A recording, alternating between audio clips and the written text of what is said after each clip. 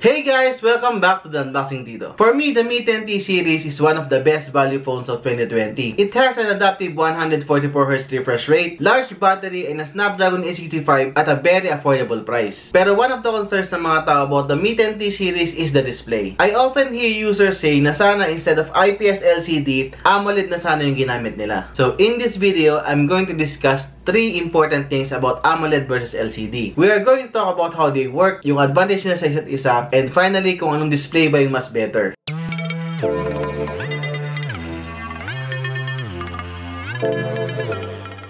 My channel provides unboxing and reviews of all the hottest phones available today. So if you're new here, make sure to subscribe and hit the bell icon para ma-notify ka each time mag-upload ako ng bagong video. So after all that, let's proceed with the comparison video. So I have here two phones. On my left is the Mi 10T 5G for the LCD, and on my right is the K30 Pro 5G for the AMOLED. So for us to understand each system, first let us define what they actually mean. AMOLED stands for Active Matrix Organic Light Emitting Diode. Breaking it down further, OLED is an LED in which the electroluminescent film is made up of an organic compound that emits light in response to an electric current. Also, LEDs are the ones we usually see sa mga cellphones na nagbi-blink pag notification ka. And also, yun din yung red dot sa TV monitors that indicates na naka-standby mode siya. Finally, the AM or the active matrix is the system of how each pixel is being controlled. Sa passive matrix kasi, each individual pixel is being controlled using a grid system where charges are being sent through columns and rows. Sa active matrix system kasi, it uses TFT or thin film transistor to cover the entire display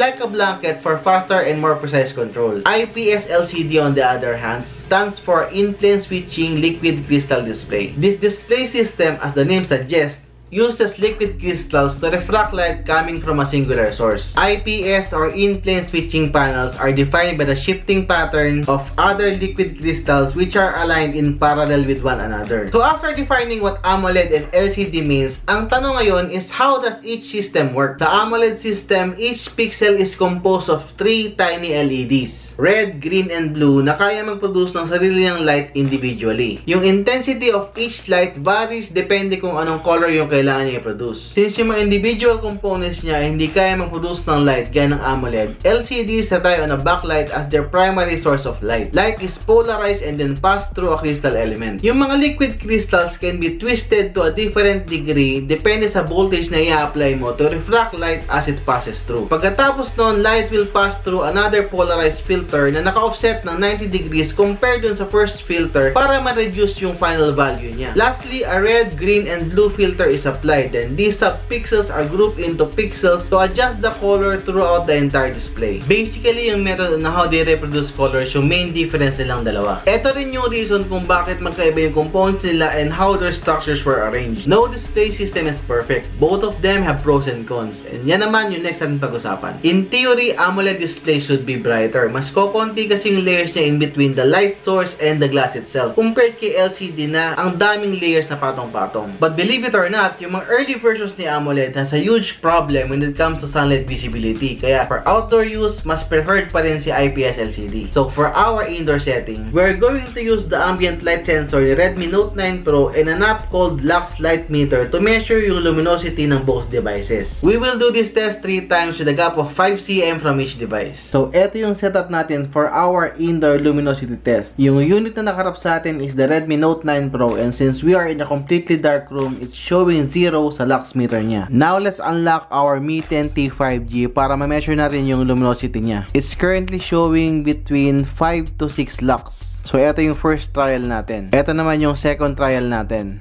For our second trial, it's between 6 to 7 lux. Here is our third and final trial.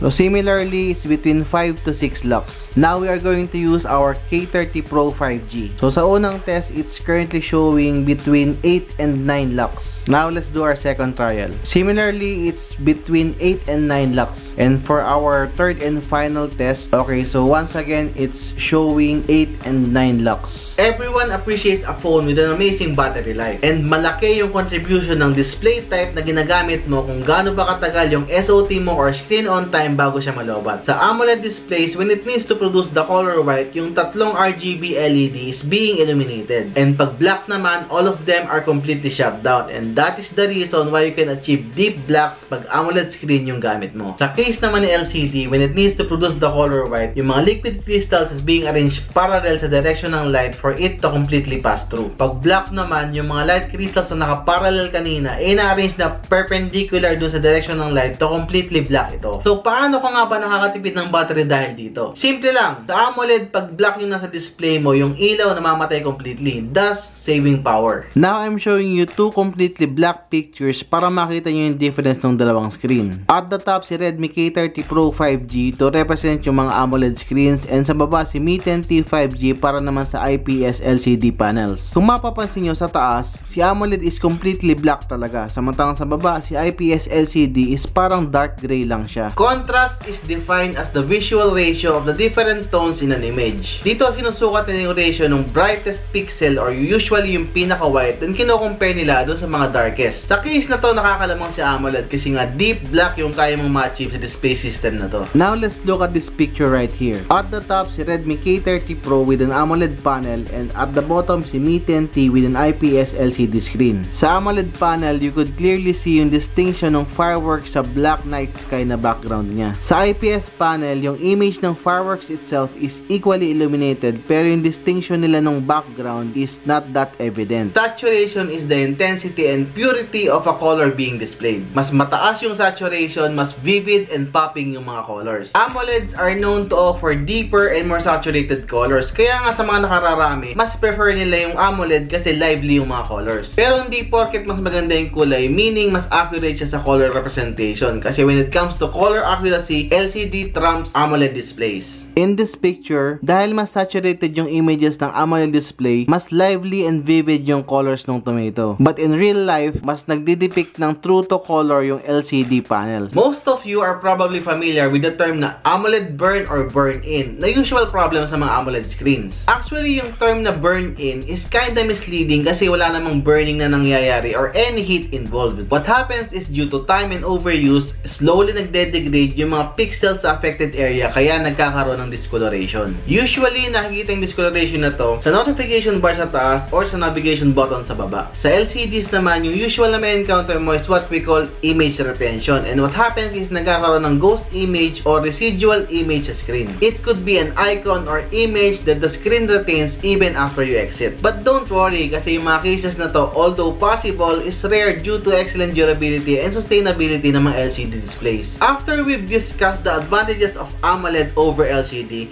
siguro nagtataka kayo why Xiaomi still opted to use LCD panels.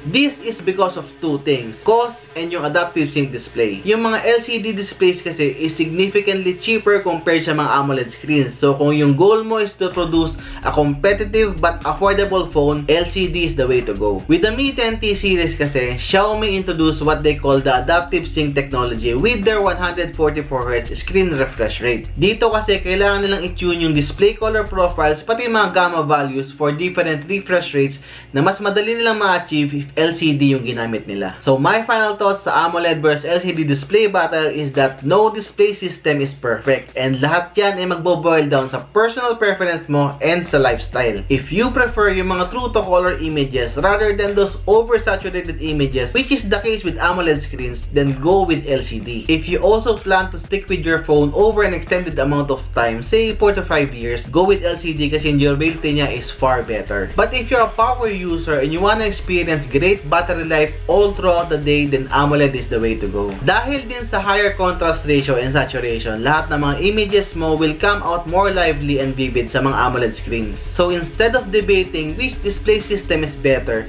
the question you need to ask yourself is, alin ba sa kanilang dalawa yung better fit sa'yo? So what do you guys think? If you have questions and suggestions for our next video, just hit me up in the comments down below and I'll make sure to reply. So that's the end of our video and I hope nagustuhan nyo. Thumbs is a plus, subs is a must. I'm the Unboxing Tito and I will see you next time.